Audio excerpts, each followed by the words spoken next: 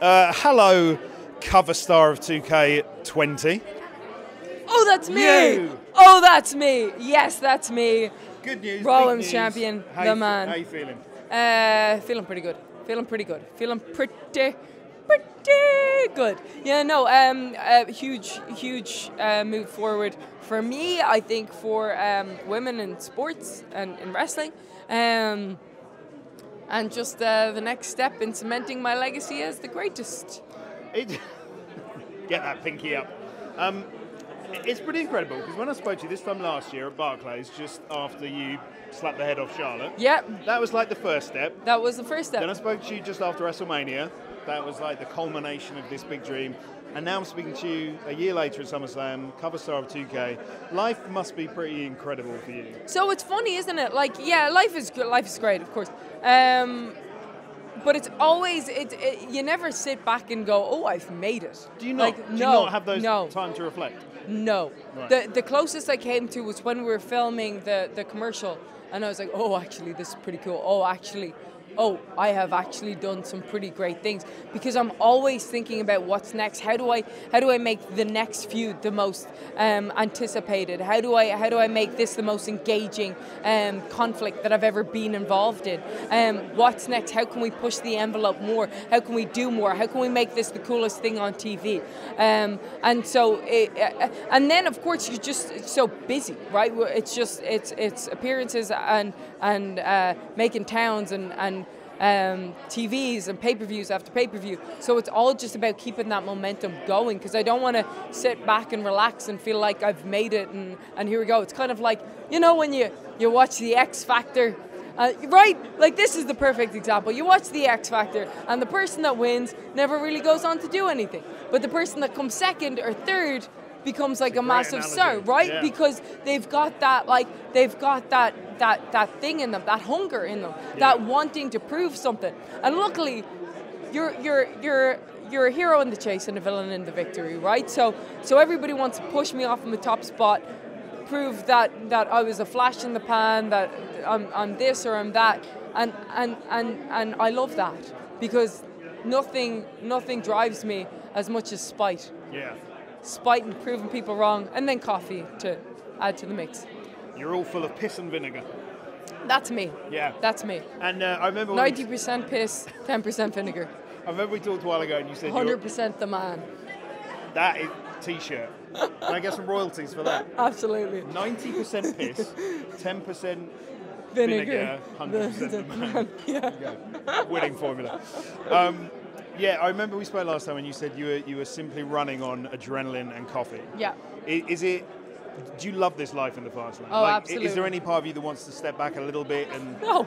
No? What would I do? No, that's true. What would I do if I was sitting back? I'd be thinking about how I shouldn't be sitting back. Right. You know what I mean? Like, it's this is all I want to do. This is what I've worked my entire life to do, and now I'm getting to do it, and I don't want to stop doing it because I love it. I love being able to get out there and run my mouth whenever I can, or break new ground constantly on the cover of ESPN. WWE Superstar has never done that, male or female. Yeah. First ever female on the cover of 2K, first ever female to main event WrestleMania. How many more firsts do you want? It's quite impressive for someone who is the least relevant, isn't it? The least relevant. I mean? And it just shows you, though. It just shows you that you never have to accept your position in life. If you know in your heart that you're meant for more, that you can do more, you just got to work for it, and you've got to. I want to say be patient, but I don't know that I like patience too much. I don't think patience really got me anywhere. I think you're a smart lady and an inspirational lady. Oh, well, thank you. I appreciate that. Thank you. Let's talk about you and Seth, if you don't mind. Sure. So, relationship. Yeah, sure. Brought it onto TV. Oh, do people not know about that? Oh, is that well, new? just watch Raw for 5 minutes. Yeah. Yeah. Okay. So, is this something that was sort of asked of you, or were you quite happy and willing to have your relationship on TV? I was quite apprehensive at first, right? Okay. And so, because I thought, should the man have a man, you know? Yeah. And so then I thought to myself, I'm like, right, if you're watching the Avengers, right, and you're seeing two badasses, a man and a woman, fight side by side, that's pretty cool, right? And like, I'm like, okay, I'm the best in my division. He's the best in his division. Two top, fighting side by side, beating the hell out of people. That's pretty cool. As a fan, I'd want to see that. Yeah.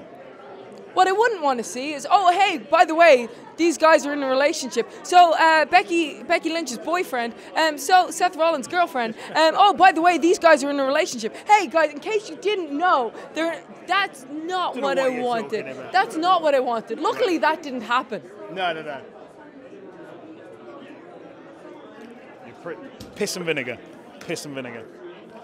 98% piss now. 98% piss, 2% vinegar, 100% the man. There you go. I loved the mixed main event at Extreme Rules, though. I thought that was excellent. Exactly. It was excellent. It was excellent because you had two people that were the best fighting side by side, beating the hell out of two people you didn't like. That was all we needed. We didn't need to know that we were in a relationship. God damn it. So, but luckily that never happened. Didn't happen. What happens if Seth is no longer the number one in his division? That's not going to happen. Will he dump him?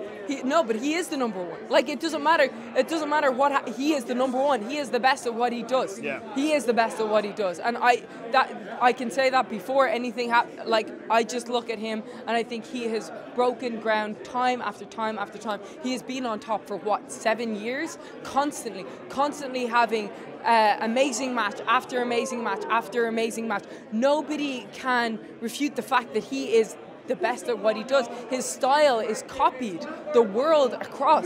Everybody is trying to do his style. He is clearly a groundbreaker. He's clearly phenomenal.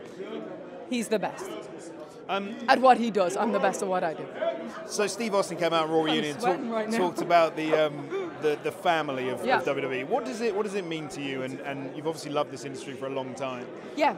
And the sort of community of it and the fan base. There's not another industry like it, right? And I wouldn't be where I am if it wasn't for the fans, and I 100% know that. They're the people that got behind me in Money in the Bank 2018 and made their voices heard, so that the people in the back realised that I was something, realised that we had a connection. And when you go out there, there's so much passion that I have for this industry, and there's so much passion that they have for this industry, and they're constantly making their voices heard, whether they want it to be better or they're enjoying it. They're constantly letting us know how they feel about it, and I think when you have that passion, their passion, our passion, and it's a beautiful marriage of love and passion. And, isn't that the recipe for all good marriages? Absolutely. Or something, probably. I don't know. Absolutely. Ask me in 50 years. I was going to say one day soon, I'm sure you'll know. Nattie, this Sunday, how are you feeling about getting in there with an old friend, but a new foe? Is she a new foe? Because I remember, was it 2-3 years ago that she was attacking me left, right and centre. She headed the welcoming committee to beat me up and beat me down, and she thought she would use me as a stepping stone, because she saw that everybody else that had used me as a stepping stone had gotten somewhere in their career. Because for a while in my career I was known as somebody who was good, maybe not destined to be great, but could make other people look great, could make other people look like stars, could turn them into stars, because I am that damn good. And I think that she saw that and she wanted to use that, and so she did whatever she could to try and make a name for herself out of me, and it didn't work. And so then she came back sucking up, and she was there for me, I will say, admittedly, when I got my face broken, and she was in the hospital that night with me when Jax punched me in the face. But then she was the one that trained Ronda Rousey, so she's really just always kind of looking out for Nattie. Like, who does she attach herself to make herself better? Even though she is one of the best, if not the best technical wrestler that we have in our division. So why is she not just using that? Why is she falling back on this, oh, I'm Nattie, I'm the good girl, I'm so sweet, nobody's ever given me a chance, but I've been here headwaying the women's division for however many years. Yeah, we know that, Nattie, but you haven't stepped out, you haven't done anything. But I told her I'm the thing that her career is missing, and I'm going to show the world on Sunday that I am the thing that her career is missing. But unfortunately, it's too late, because she's going to be tapping out to me in front of all 90,000 of the Hart family members. Well, I can't wait, and I love the promo you cut on her on Raw. It was awesome. Oh, well, thank you very much. It was really good. Finally, Matt Riddle, Brock Lesnar in a fight. Who would win? And would you want to see it? Probably Brock Lesnar. Yeah, probably Brock Lesnar. Right. I've seen him dismantle people firsthand. Sure, yeah, I'd like to see it. I mean, Brock Lesnar's going to need something to do after Seth beats him for the title, so yeah, that's he could go back to NXT. I think he could go back to NXT. So long, bro. Becky, as always, lovely to see you. Thank you. Great to see you. Cheers. I did actually break out in a sweat. I was like, yeah, it's over.